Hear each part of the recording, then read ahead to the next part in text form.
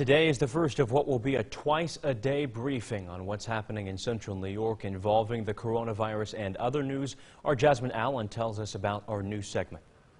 Yes, Thomas, today was our first day kicking off our daily briefings about COVID-19 in Oneida County.